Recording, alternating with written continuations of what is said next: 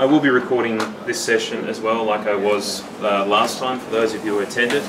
The idea is I'm putting them up on YouTube on our Radio Parts channel, so you can subscribe to it and watch videos like this one.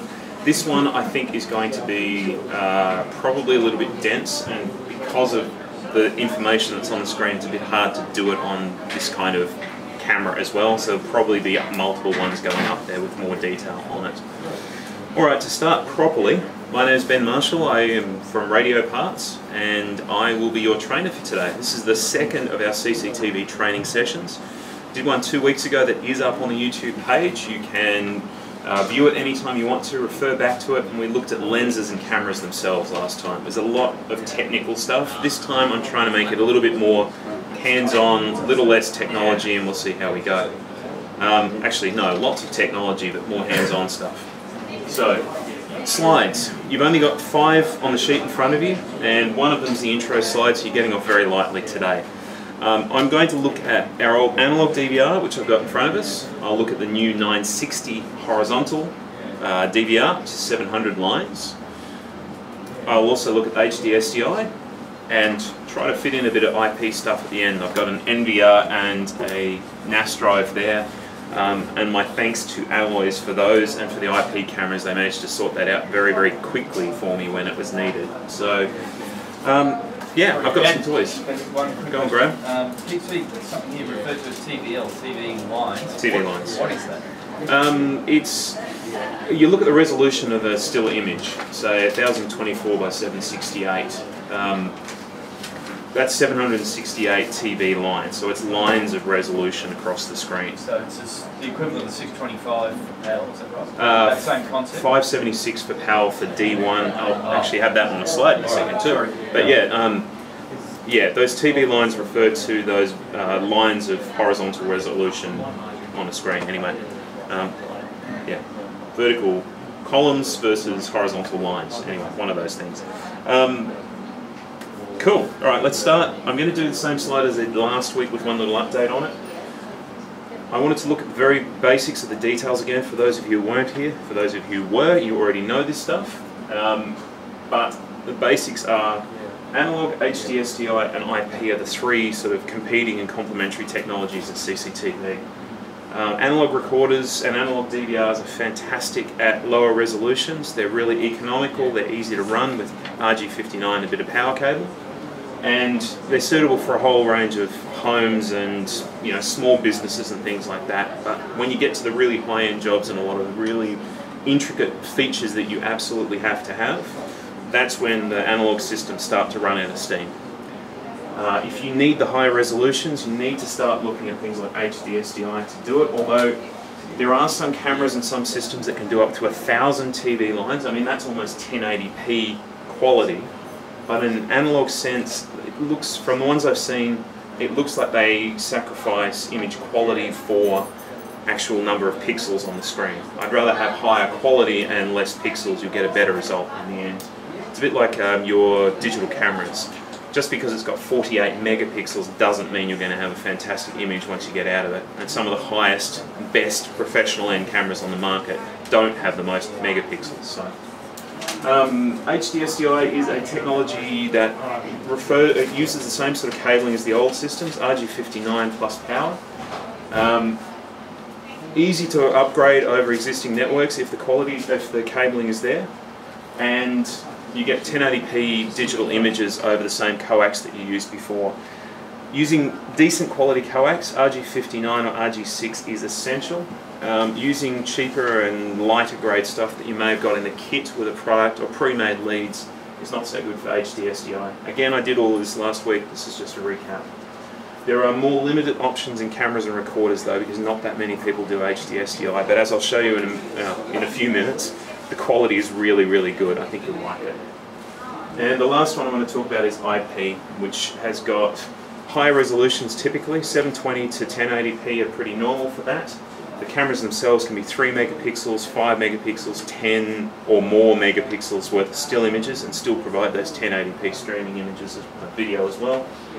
And there are some unique camera options like hemispherics and fisheyes that can be split up into multiple camera views in the one camera. Stuff that analog systems can't do at this stage anyway. They run over data networks, so that's standard Cat5 or Cat6, and because of the type of cabling it is and the type of network it is, that communication can be bi-directional as well, which it isn't for the other ones. So if you want PTZ in an analog camera, you've got to run some extra cable. With digital ones, I'll show you a bit later, it's possible to do it just with that one Cat5 or Cat6. So, easy to work with, and, well, no, it's easy to install. The problems can come when it's the amount of data that's being streamed around a network. You need decent network hardware, and you need decent NVRs and NAS drives to record this information that have the brain power to be able to code and decode it as necessary. But I will go into that in more detail. So, something I've sort of rushed through last week and didn't really explain properly, I thought might be useful to go over again. These are some of the standard camera recording resolutions. Starting with CIF, which is an old and mostly outdated format now, although it's good for streaming because it's got lower bandwidth, you can shoot it out over your 3G or 4G without killing your data.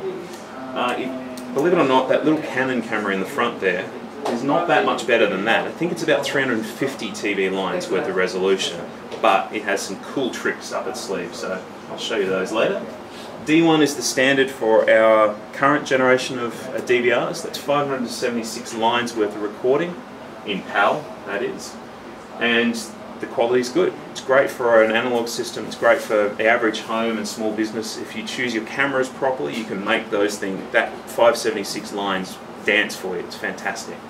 However, if you need the higher resolution, we will have a 960H or a 960 by 700 line recorder coming out in the next few months. There's no official date for it yet. I don't even think they've been ordered from overseas, but we've got some samples and I'll show you what that looks like in a minute as well. The benefit of that at this stage is our cameras are 700 lines, most of them, so we'll now have a DVR that can record at the native resolution of the cameras themselves, getting the best quality out of it. And it is quite striking. That I compared with HD 720p resolution as well as 1080p resolution out in the edge. You can see the amount of extra data that's involved in these ones, and the amount of extra pixels that you get means there's a lot more information you can get out of your video. And again, see last week's video for more, or last time's video for more information on those. Does that all make sense? Everybody's clear about the differences? Yeah? Beautiful. I made them all pretty colours, so it was nice and easy to understand. And there's no Mike's head this week. Mike will be glad to know. I also made a blue last week, and I have to apologise to Joe for this one, because it was in response to one of your questions that I made this mistake. I was talking about the amount of file size it was going to take for better resolutions worth of recording, and Douglas pointed out to me, he got it right at the time and I was not thinking properly, but because of the encoding, because of the H.264 packaging that you put onto the video stream, just because you've got more image on the screen doesn't mean it's going to go linearly up in the amount of extra data and bitrate it actually needs. I sat down and did the maths on it to make sense. So this is a rough guide based on one camera recording 24 hours a day, every day for 2 weeks, using 25 frames per second, H.264 encoding with decent quality or better quality depending on which recorder you're using. At D1 resolution you've got around about 15 gigabytes per day, or 215 over the space of 2 weeks. That's roughly what ours are currently doing. So you put a 1 terabyte drive in a 4-camera system, that'll get you 2 weeks without any trouble. Put a 2 terabyte one in, you should get a month without too much drama. At 720p, which is the closest I could find to our 700 line recorders, you can see that data goes up dramatically to the point where you get nearly 550 gigabytes for a 2-week recording on one camera.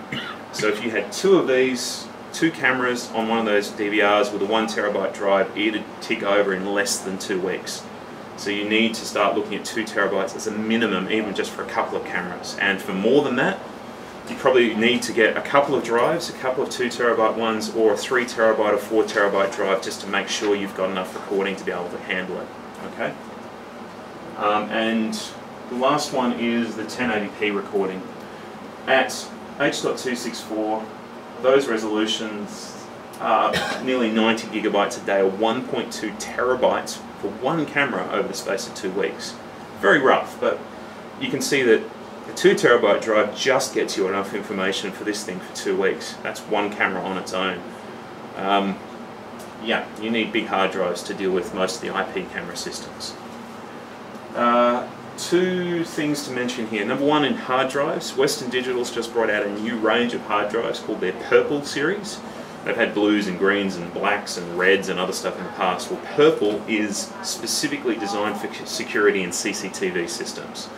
They've got 24/7 reliability, they've got better caching so they can handle the increased data speeds and bit rates of IP camera systems and ones that shoot as much data as you possibly can at it. So they're the hard drives of choice if you can, if you can justify it in your system. If you need it there, we will have those. I've got John on call looking for those ones. I'm sure we'll have them very soon, and they do 4 terabyte drives and so on. Saw them at an event last week, and I was unlucky enough not to win a 4 terabyte drive for turning up to it, which is a bit of a shame, but this is the way it goes. My last point on this is I've used this term H.264 a lot, and I haven't actually talked about what it is. So, very quickly, H.264 is a way of packaging video recording. It's an encoding format. It's the thing that you use when you're watching a Blu-ray disc most of the time. It's what you're watching when you stream YouTube or Vimeo, or most of the iTunes store videos are mostly streamed that way. It's a fantastic streaming format, and it was designed for movies and for motion pictures, that sort of thing. What it does is it compresses the video really, really well. So when you do when you're streaming a movie, or when you're playing a movie on a big screen, it needs less of a data pipe to get all the stuff there. So it's efficient when it comes to that. And on a movie on a big screen, the way it compresses the image is by looking at the bits that are shifting, and it compresses those more than the bits that are stationary. So the backgrounds look clearer, but that guy running in front of you, well, you're not expecting him to stand out in clear, perfect detail that way. So they compress that part. It means they save a lot of data, a lot of bitrate by doing it. The problem with that is when you turn it into a CCTV field, you press pause on the CCTV recording, and you're sort of mid-frame, or you're midway between it, the edges of the thing get fuzzy, or the detail is lost, the focus is slightly lost because it doesn't have that information there to work with.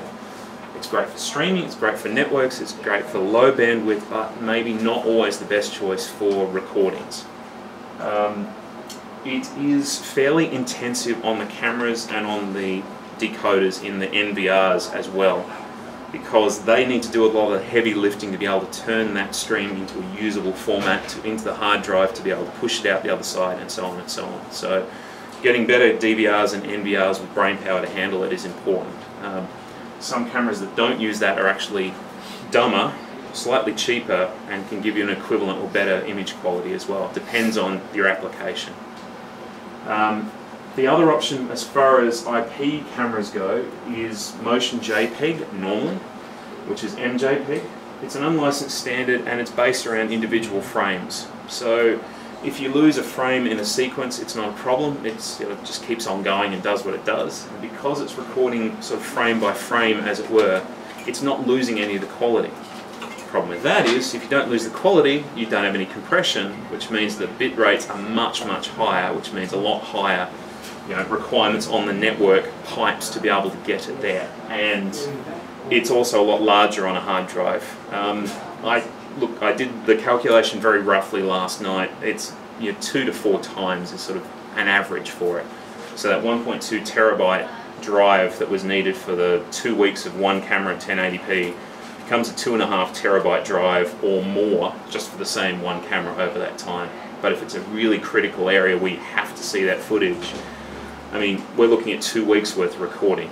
Chances are, if you've got a high-end jewelry store or a fuel station, or the local bottle-o wants to know about that guy that came in 15 minutes ago, not that guy that came in a week ago and lost, they lost that carton of beer or whatever it was. So it is a good recording standard for CCTV, but it's not specifically designed for that. So there's still some shortcomings when it comes to streaming them over networks. The other one that I haven't put up here is one that Mobotics developed specifically for CCTV, and it's kind of a hybrid of the two. it takes the image quality from this one and static, or the frame by frame nature of it, but manages still to compress the moving parts of the image in, well, it compresses everything else but the moving parts of the image in such a way that you use a lot less data and you still get the same image quality as before. There are some great videos and stills online of, in the middle of video playback, a bird in flight with its full feathers outstretched and all the detail that's in them, and this bird is in front of the camera for less than half a second as it flies past. Some amazing stuff that they can do with their formats. So yeah, Mobotics developed it specifically for that. It also does most of the heavy lifting in the camera, so the DVRs, oh sorry, the NVRs in this case are almost not necessary. You can plug them straight into a NAS drive and just record the footage straight from the unit. It can do the motion detection, can analyse movements, it can do all these other things without needing that NVR to really do the heavy lifting at the other end. So in one sense the cameras are more expensive, but because they're doing a lot of the jobs of other components in the system, they're also theoretically a more efficient way of doing it. And if you put a NAS drive or hard drive storage up somewhere near the camera local, had a single network cable back down into your main network, the only time that that data is being streamed over the network is when you want it to be. So you're not having that continuous stream going backwards and forwards along with everything else to go to the NVR, to the hard drives, to the whatever. It's just all happening up here. It means that if you call for information, you send a request up to the cable, to the camera, it does the decoding, does everything else it needs to do, pushes the information down, and you get that request at the other end. So it's a sort of a decentralized way of looking at it. That's the best I can describe it. There are plenty of people who know it better than I do, and I encourage you to have a look online. There are some really good videos about how all that system works and how exactly the MXPEG format and codec works as well. Just then, you know, motion detect, obviously, you know, you get a lot more hours out of the analog systems. I'm just thinking with motion detect on IP systems, that's probably easier on the networks, is it? Do you know? It can be. The problem is that when you're setting motion detect in an NVR, it's set in the NVR itself. So you've still got all that data coming down to the NVR, and then the NVR says, well, I don't care. It's not really saying, I want you to trigger now, it's got a monitor. It really is in an NVR. However, a lot of these cameras have got the smarts in it, and you can log into the camera itself and theoretically set up the motion detection in the camera so that it doesn't send anything down until it knows that, you know, something has happened that it wants to look after. So the Mobotics again does that. The Acties, the Axis, they all have some capability depending on which camera they are. Abby? You know how our DVRs have that sort of 5-second interval when the motion triggers? Yep. If it's set in the camera, would you lose that feature? It depends on the camera. Yeah. So delay, or sorry, not delay, what's the other word for it? Buffering the recording, or pre-triggering the recording for motion detection. It's built into some of the cameras themselves, even in an analog sense. In IP, it's built into a lot of them, not necessarily all, but look for it on the list of features and it might be able to do that for you.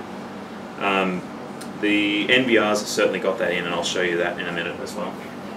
Cool, that's all the slides I wanted to go through. So have you got any questions about the stuff that's in front of you right now?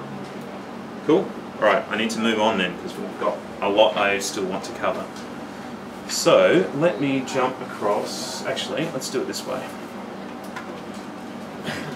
This is our analog DVR with a 700 line Dome 30 Pro camera on it. Dome 30 Pro camera on D1 resolution, and that's what we're looking at. Okay? It's decent enough quality. I can definitely tell who you all are. I can tell when Darren picks his nose up in the back row, for example. You know? And if Louis happened to put a rude sign up behind Kiyu's head, we could see that as well. So it's easy enough in this range to see what it does, and it does it well. The other thing I wanted to show off to you when I've got the analog system up is on the cable there's a little control button, a little controller that's on there. And remember last week I made a big fuss about WDR, wide dynamic range. This is what it does to an image. So we go to mid-high. We go, actually, mid-high will do. And then I take the same, wrong camera, let's try this one. And there's that same image.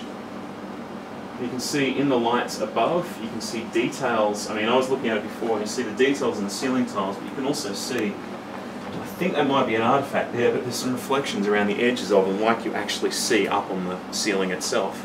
So it does make a big difference having WDR in the camera. Imagine this outside where you've got a lot of strong light from headlights, from sunlight, from reflected light or spotlights, whatever else is going on. Very, very useful. Get out of this. I'll show you one other one which I rather like because it's kind of nifty. And that's HLC. Turn this on. You can see what it's doing for the brightest parts of the image. So where it's like wearing sunglasses. Yeah, so you can see over above Kingo's head there are the LED array on the wall, and that's sort of blanked out completely. From here it's quite a blinding thing to look directly at, but on here it's better. So it's a way of sort of dimming down some of those biggest lights that are on there to make it better for you and better for the image quality. So I'm just going to do a very, very rough look at this DVR. Most of you have used these before, so I don't want to go through a lot of detail on here. I'll just turn this off. Out. And you can see this one's actually got motion detection in the camera itself. Being an analog system, there's not really an easy way for it to tell the DVR that it's actually done the motion detection thing. Okay, let's get out of that. So those of you who've used these ones before are pretty familiar with how this works. Unfortunately, because of the way I've got this set up through the switch and the rest of it, it's chopping some of the parts of the image off, so I have to be a bit careful what screens and things I go to, otherwise I can't get out of them. But I wanted to show you a couple of quick things that people don't always know. When it comes to searching, you can see it's missing half the bottom of the screen, and the new ones have actually, the new software that's on our new, on our analog DVRs has actually got colour bars to show you when the recordings are. This is an older one off the show floor, so it doesn't have those same colour bars on it. The principle is the same, you just don't get the same list and things on the side. If I just do a basic search on channel 1, because that's all I've got connected. Hang on, let's do that. I get a whole list of recordings, and I was playing around with one earlier, I think it's this one. See in our recording this is on motion detection, and oh look, there's Damien coming in at the bottom of the screen there. This is people turning up for the first setting, and this is a motion detection recording I've just picked out by random. If I now choose that recording, tick it here, and then use that little bot, the little yellow icon, it brings up a backup screen. If I've got a USB drive in there, I can dump this file onto it. If I tick this box here, it turns into a standard AVI format rather than the proprietary one that comes in it. Useful if you want to take it everywhere. It's not quite as secure, so it's easy to copy and do other things with, and but it's there if you need to. It tells you what size it is, how much you need on the disk, and so on. When you want to back it up, all you do is click start and dumps it onto a USB stick for you. It's very simple. And I'm right clicking to get out of that because that's all I wanted to do. In configuration, there's a couple of things. Pack duration. Pack duration is the size of the recordings. If you're doing timer recording, 24 hours a day, by default it's set to 60. That means if something happens now at 41 minutes past the hour, you can't pick up what that recording was until it's finished in 19 minutes time. By which point the guy that's stolen the bottle of bourbon off the front counter has run out and down the street into his car and probably drunk half of the thing before he got home. So having a shorter pack duration means more files to go through and look at, but it also means that you're more likely to pick up the information when it's critical, when it's needed. For example, it's 42 minutes past the hour. With 15-minute pack duration, the next one of those should be coming up in about 3 minutes time, so you've got a better chance of catching the guy. You can set that even shorter, but you end up with a massive list of files that you need to go through if something happens. How are the files named? Are they given the signature? Just by time. By time that they are, and whether it's a motion detection or, well, actually, in this sense, they're just timer recordings, so it'll be 8:45, 9 AM, 9:15, 9:30, and so on. In the recording settings, most of you have done this, but I want to go through it very briefly.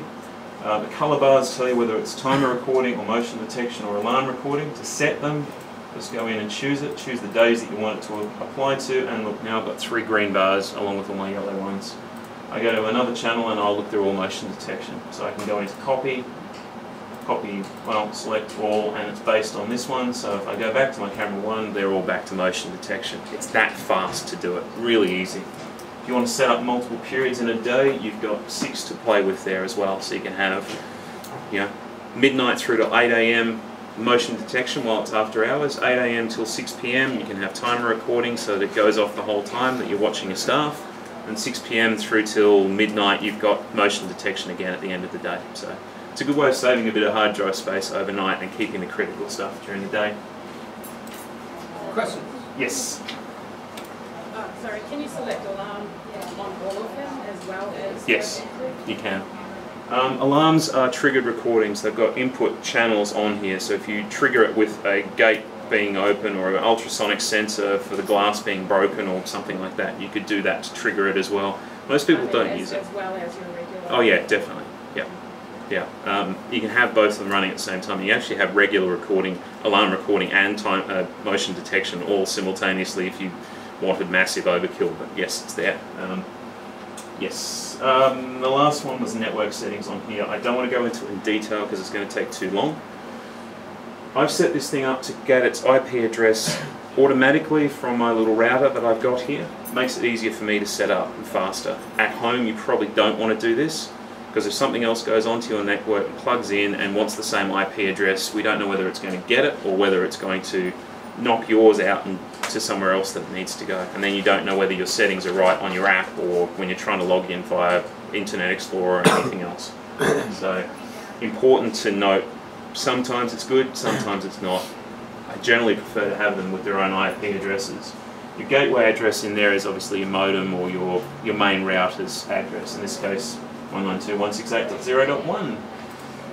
In the advanced settings you've got the dynamic DNS, so you can choose no IP like our remote access techs do.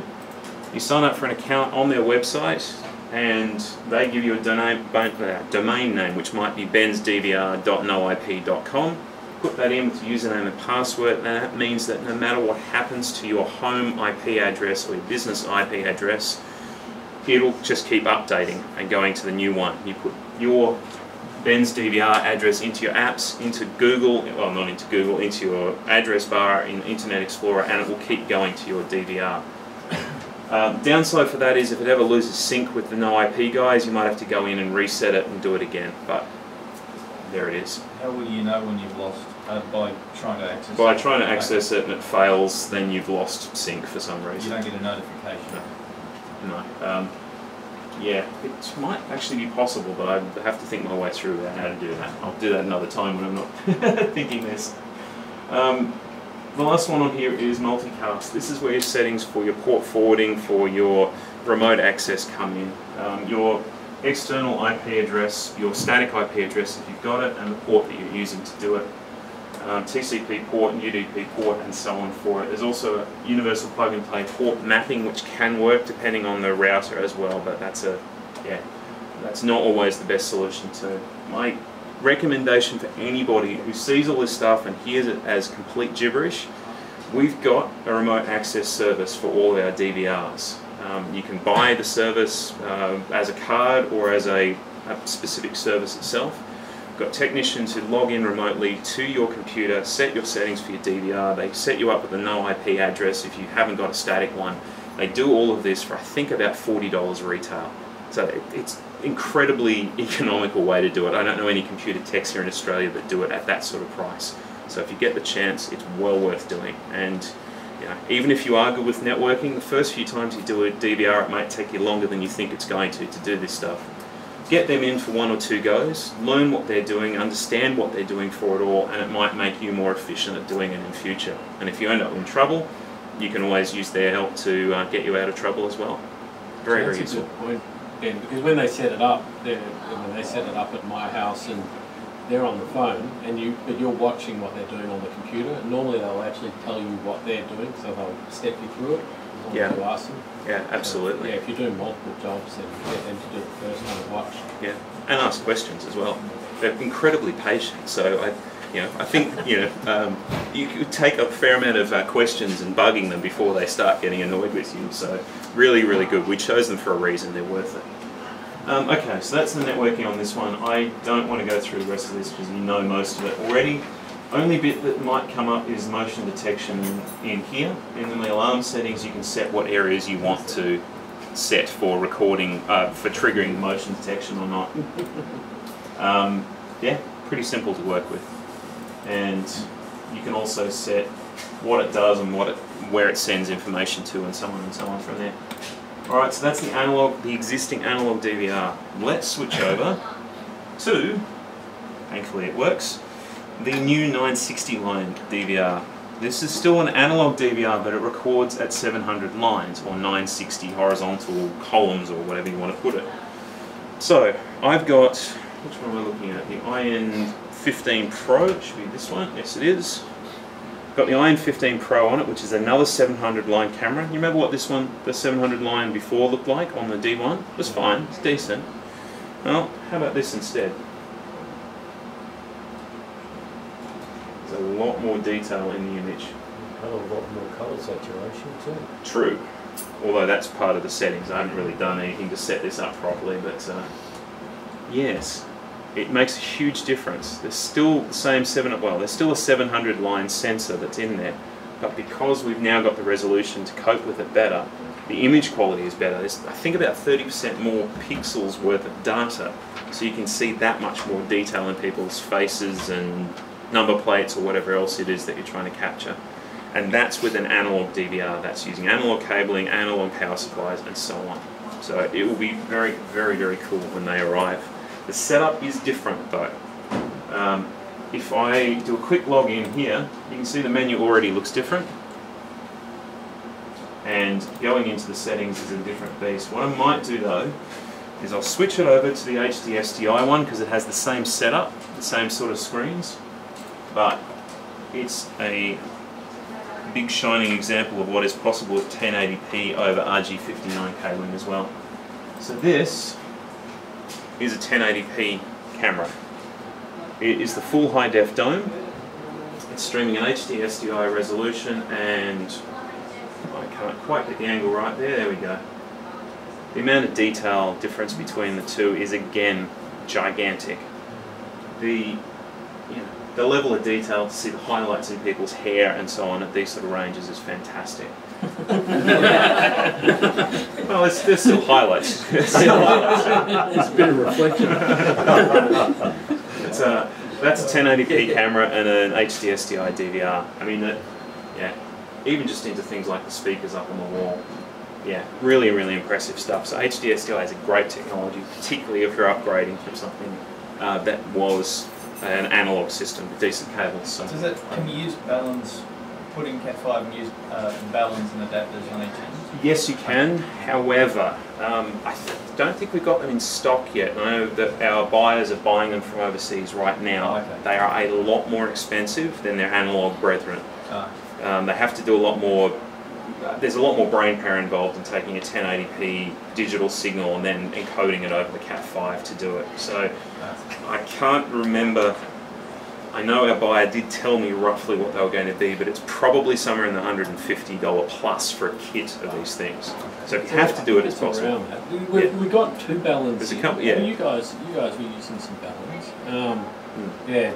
So we've got HDMI type balance, but yeah, a lot more coming in. Yeah, absolutely. We're getting them because we need them. And if the need is there, we'll get more of them, and hopefully they get cheaper if we buy them in bigger quantities. But the technology that's in them is pretty smart. It costs a bit of money, unfortunately. So, thank you. All right, so let's just jump into this. This is the basic setup the first time you look at it. Choose your output resolution, your formatting, and so on. You can set your IP addresses here to start off with, and okay, whatever.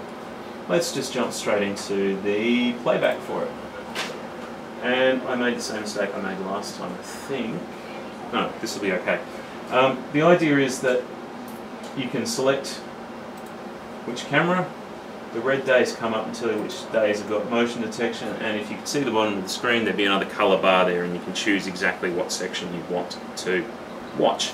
Click on it and it appears up on the screen. You can take still images out of it, you can pick the information as a file and download it or back it up and do other things like that from there as well. Very, very similar to how the analog DVRs work. And in fact, this is the menu structure and the same sort of screen that you'll have on the 960 recorders when they arrive as well. So it should be unified, make it very, very easy whether you're jumping from HD SDI to analog to HD SDI to whatever.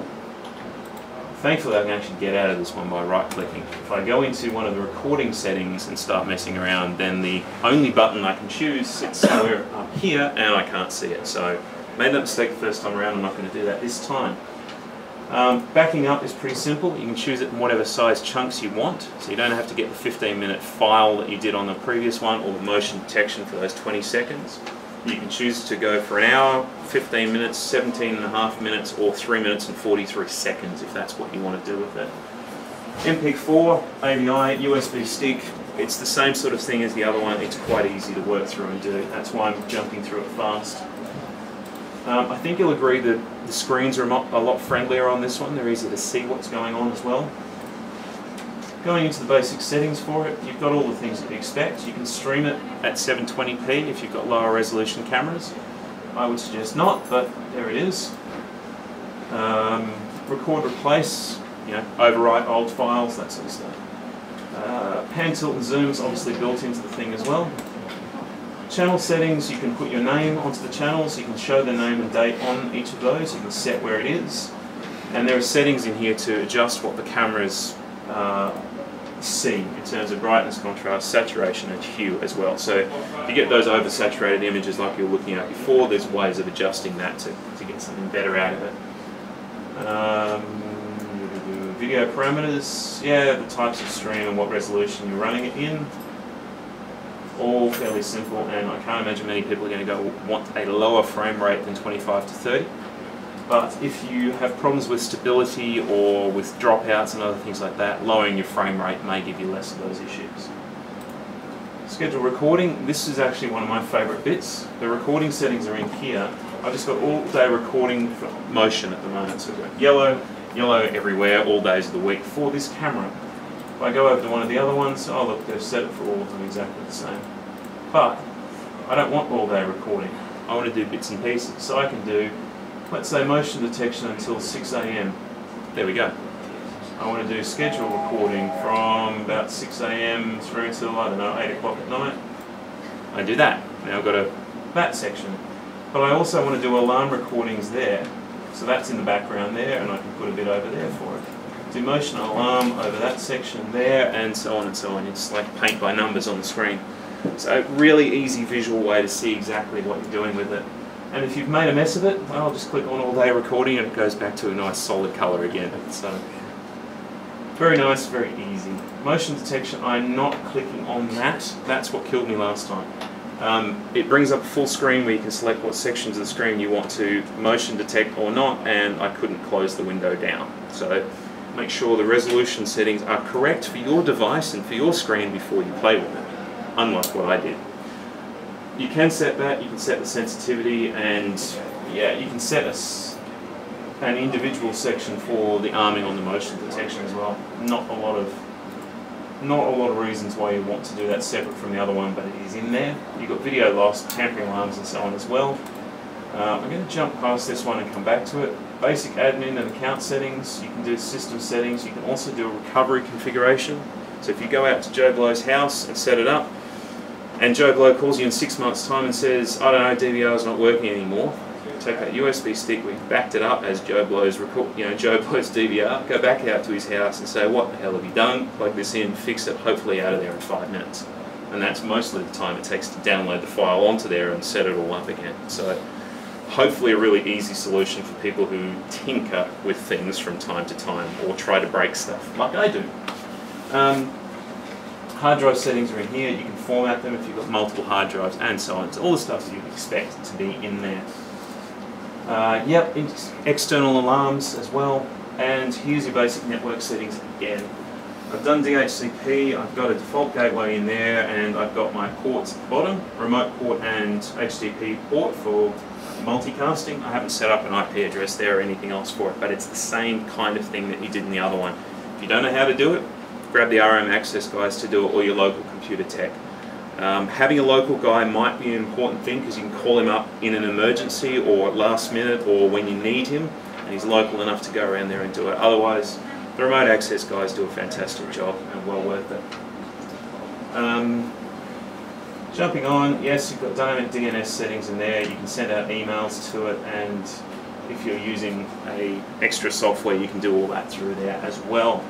I know that was all a bit fast, but I wanted to get through it quickly so I can move on to the sexy IP DVRs. Does that all make sense? So yeah, HD SDI, better quality if you've got the cables to do it, and a fairly economical way to get that extra quality. Most of the HD SDI cameras are $200 to $300 or so, I think, fully spec'd. I'm going to show you this D1, this... Just quickly, Ben. Yep. With the 960 new DVRs coming in, Yes. what hard drives are taking out? The other ones just like 2 terabyte. I haven't checked them. 3 terabyte. I haven't checked them all out yet, so I don't know what each of them are going to be, but they're the same form factors as the old ones, so they should be able to handle 1 or 2 drives in the basic units. The 16 channel, I think, has got more space in it, but that I'd have to confirm. There'll be more specs on them as they come a bit closer. But yeah. Right, there we go. Yeah, not really. Actually, I was going to go to that one second, but because this other one's a little bit less impressive, and if I was actually, there we go. What I've done here is I've got the NVR hooked up, the NVR hooked into the router so that I can access it through the computer. You can actually access it locally. It's got a HDMI out and a USB for a keyboard and mouse as well. You can do all this same stuff just locally on the unit. But doing it via a web page at the moment, and I'm going to go to this one. So this is Acti's D72 camera, and the D72 is one of the entry-level range. It's a 3 megapixel outdoor camera. It's vandal-proof, it's fixed lens, fixed focus. It's a pretty simple camera, and it's, I think, under $400 retail. This is what, when it updates, there we go. This is the image quality for it. So you can see there is a lot of detail in it. It is a good quality image. I actually prefer the HD SDI quality over this one, this particular camera anyway. But this is an IP camera. Simple, fairly cheap, economical way to sort of get into this stuff. And choosing the right camera and the lens options and the rest will make a big difference in what it does and how it works. There are indoor, outdoor domes, there's bullet cameras, there's body cameras, there's box cameras, there's every kind of that you can imagine and every different format that you want to do with it. Obviously with the amount of detail that's in this, there's a lot of digital zoom and things that are possible for it as well. But this is a bit like the old analog fixed lens cameras. There's not a lot you can do with one of these. Set it, forget it, essentially. You actually see a lot of delay on that camera. Sorry? The updating was pretty slow. Yeah. Yeah, well, at the moment I've got it backing up to the NAS drive. I've got the other one streaming through it as well. I've got my computer and all 3 of these all trying to pump data because I'm running, if I have a look in the background here, I'm actually running logins for all the other ones via the websites as well. So this is a domestic router. It's not really designed for what I'm using it for, but this is what I had at home to play with. So good commercial routers from big names and with big brains involved will have much less of that problem. I'm also using MJPEG on that camera, so I'm getting those better still frame images out of it. H.264, less streaming, so it's going to be a better picture quality overall. And the NVR is up to the decoding part of that job. But yeah, I just wanted to do this quickly because this is the login for the new DVRs.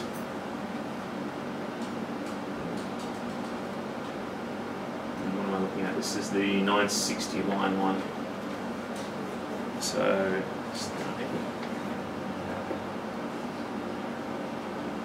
here we go. Slightly different layout from the previous ones, but my favourite part with all of these online things is the fact that you can actually configure them on here rather than having to plug directly in or get a screen directly connected to the DVR. If you put this thing in a roof or in your shed or in the garage, you don't want to have to go back to it every time with a mouse and a screen to be able to set things. All of our analog ones work this way, even the HD SDI is the same as this. You can click on the config and go in and you can change everything you can change on the camera itself through the website. So very, very neat way to do it. And even if you haven't got all the remote access set up, it's easy to get these things working locally on a network, get this done. Yeah, much easier than doing it through the DVR itself. This is the old analog one, and I'm not showing you any of the Internet Explorer setup and the ActiveX controls and the rest because we sort of don't have time for it today, but go into the config here, and when it loads, there I've got all the details for this one as well. I can go in and set channel names by typing them in on the keyboard rather than trying to click them letter by letter by letter on the other thing, on the mouse, and all your recording settings and recording plans are in here, as obvious and as clear as they were on the other one. I like doing the setups via the web page if you can, it makes it much easier. Alright, so that's logging out, and I'm just going to get out of this one as well, try to reduce a bit of the network load. And go back over to the IP ones. Alright, so that was the D72, so that's the 3 megapixel. Now, as Graham's already pointed out, this is the Canon, the little one down in the corner, and what I've got it at is its highest zoom level. So I'm going to zoom all the way out. Now, I liked it before. yeah, we'll go back to that. The idea is, you can see the resolution's pretty low. It's only about 350 TV lines on this camera. Yeah, it is low res, but it's a $1,500 camera because it's got I think it's a 96 times optical zoom built into it. It's full hand to tilt and zoom control via a single Cat5 cable or Cat6 cable. Wiggle the cable around in it. No, that would be more fun. No. This one has its own external power supply. It doesn't take PoE or power over Ethernet like some of the other ones do.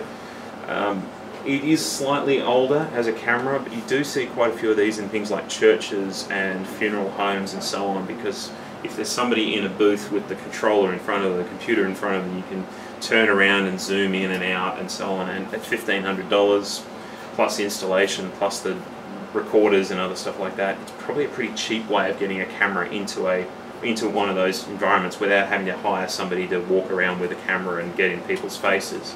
You can sort of be apart from the action and still take the videos that you might want for people that aren't there.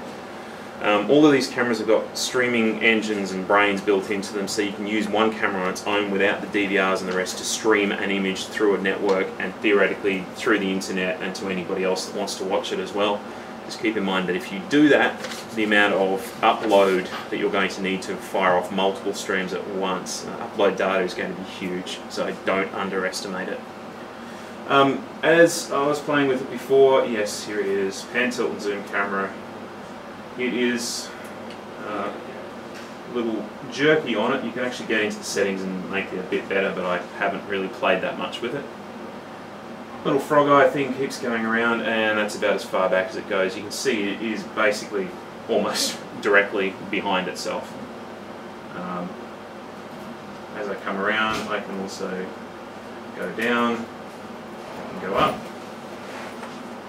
and it will fire its way right up the ceiling and not flip over, but it has a little bit of fun. It's a neat little beast. And you can see that this is it zoomed out at its furthest level. I'm not going to zoom in at the ceiling because that's boring, but let's go down again. Actually this way. It's upside down. There we go. So, I've got this here, and I want to, actually I'm going to turn it slightly this way. There we go. And now I'm going to zoom in. So, we keep on going, keep on going, keep on going. And yeah, that lack of resolution doesn't make so much difference when you've got a lens that can do this kind of thing. As we move around, get it back into focus, I mean you can see the sharp edges of what you're looking at. Over distance through a car park, if you've got somebody who's manually watching this thing, I mean, I'm reading the DOSS logo off there. I can't read it with my glasses on from this distance. This is a good little optical sensor. There's a reason, good little camera. There's a reason why I think it's $1,500 US retail price for one of these. But fun toy. You can also have audio recording and playback if the cameras support it, and all those sort of things just over the single Cat5 or Cat6 cable. I was pretty surprised at how well, just before, yeah, it was actually pulling up the detail in that. Absolutely. Yeah. If I was better at controlling it and had more time to play with it, I could probably do that quite easily and focus in on Louis' shirt and get the detail out of that, and find out how many pimples I've got on my face or whatever it is. Just with that low resolution that it is. So remember last week I was talking about how higher resolution means you can get more detail in image. Well, the lens, remember, that can make a big difference as well. 350 lines. It might be enough to pick up a license plate camera if you can zoom in from the right range to be able to do it. So, very, very neat. Okay, so I've logged into the NVR here, so I'm going to show you a couple of other things it can do. It is just past 11, so if anybody needs to leave, they're more than welcome to, but I wanted to show off what it can do. This is a recording screen for it, and you can see there's a blue bar down the bottom for today. I can click back to there and see people wandering around earlier on this morning on this camera. Can you invert the image easily? Actually, I honestly haven't played with it enough to know. I don't think so. I don't think it's built in to do that. I think it's designed, because of the mounting brackets that are on it, to be mounted upside down, so it should always be hooked up that way. However, I could be completely wrong. It might be a feature. I just haven't seen it yet in any of the settings I was playing with. Obviously, that is on that camera. If I go up here and choose the active camera instead, it switches over and I can look at the same sort of time periods. Just click in here and choose what I want. And once it loads itself, I think I'm probably doing this too fast. There we go. Anyway, that should be playing back. I'm not quite sure why it's not. I've probably clicked the wrong thing and broken it somehow. The idea is it should be fairly easy just to be able to pick up each of those recordings from, again, the screen at the bottom. You can, over here, you can download these as a video file directly to the computer that you've connected it to. Yeah, lots of toys and lots of things you can do for it. Searching particular time periods and so on. There's a lot more in this than I've had time to even play with, so I'm not going to try and go through it all. But in here we've got settings for each of these cameras. So this is the NVR telling the camera what to do.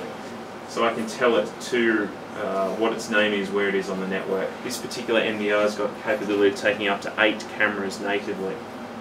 I can go in here and set my recording settings. So I've set this one to motion JPEG. Well, I'm going to set it back to H.264 now. Why not? I'm going to set my quality level at 4.5 megabits per second.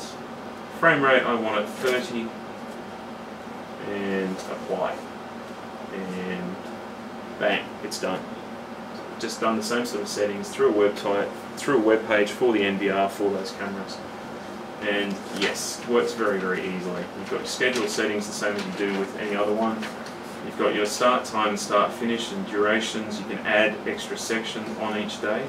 So you can have those same multiple segments that you want to do. It does all the same things the analog ones do and more. Storage expansion, I deleted the NAS earlier, but I can add one pretty simply in here. If I know what the NAS IP address is, I dump this in here and then it knows to back up to that NAS drive, and I can go into the NAS, go into the surveillance station, and then be able to pull up the footage from there. So when this thing runs out, it can dump its files over to there. It can back up live from here to this one. So if you're concerned about keeping your recordings for a long amount of time, easy way. Just get this thing to dump its files off over the network while you're not doing anything else, and yeah, very, very simple to work with. Yes, I think that's probably enough sort of waffling on about these. If you want to come up and have a play with them in a minute or two, you're more than welcome to. I'll leave them set up for a while here, and yeah, we'll go through anything else that you need to know. But unless there's any other questions, I'll leave it there for today. Thank you. Alright, so I'm either going to put this at the start or the end of the last recording session for the DVRs. But I thought it would be useful for the guys who weren't there to get a bit of an idea of what we were looking at and how the actual tech worked. You didn't get a chance to pick over it hand by hand like the guys who were here did, so this is your quick little guide for that as well. So looking at the back of my array of cable untidiness that's here, let's start with the analog stuff. So we've got over here 3 different cameras. We've got an HD SDI camera on the that one in the middle of the frame. We've got an analog Dome 15 Pro, and right up the front we've got a little Dome 30 Pro. When I was playing with the Dome 30 Pro settings on screen, that was that little controller there. It's a bit hard to see in the dark here, but whoa, hello, focus. It's focusing on the table. Let's try and zoom out a bit on that. So yeah, it's just a little joystick controller. You can press it in and you can control it up and down. It's pretty simple to work with. The HD SDI camera, you can see it's got an SDI out. It's actually got an analog output as well. And there's a power cable in there too. Power cables, by the way, I've got a 4-way splitter on the power cables running back and down to one of those power supplies. Going back, these are the video formats and the video cables. I've got RG59 running, that's the HD SDI lead again, so that's just a standard RG59 BNC lead, running all the way and into the HD SDI input on the DVR at the back. You can see LAN and HDMI and all the other inputs and things you can play with there. I'm running VGA out because the projector only had VGA to play with. Moving on, we've got the 2 analog DVRs above that. So the one with all the inputs is the 16-channel analog unit. That's our existing analog DVRs, and the top one there is the brand new, well, test version of the 960 line DVRs. Again, we've just got an analog BNC feed in, analog BNC feed in for both of those.